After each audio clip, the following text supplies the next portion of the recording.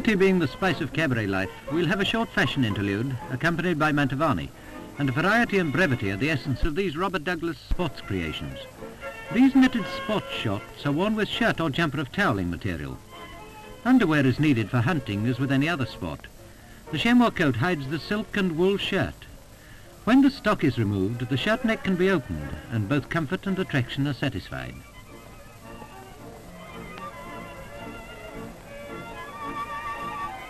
Streamline and airflow, these tweed wool suits are called, that on the right being hand-knitted.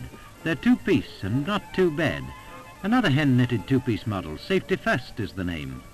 Perhaps that means the stitches won't give. Now, gentlemen, here's something for you, a bar costume.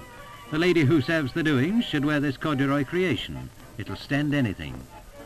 From one sport to another, these are for the royal and ancient game, golf. Whilst the clothes themselves are attractive, a useful feature is a two-piece featherweight mackintosh which can be easily carried in the golf bag, something for a rainy day.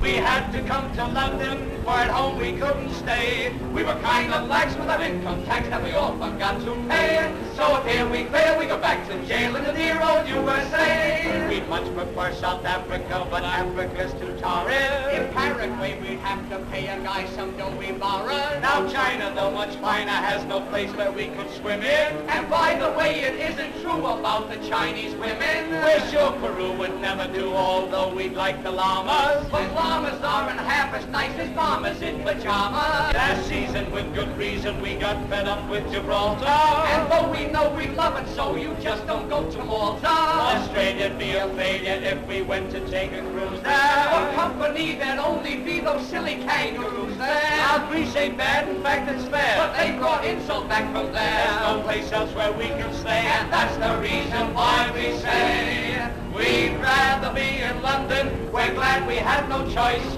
for if we should be in Germany, it'd be a whole lot worse. It's nice to be in London and wear these formal clothes. In a month, no doubt, we can talk without our D's and M's and O's. Our pet New Yorker, Jimmy Walker, stays and makes no fuss.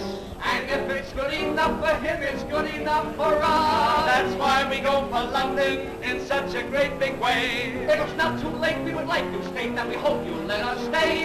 For if here we fail, we go back to jail in the dear old USA.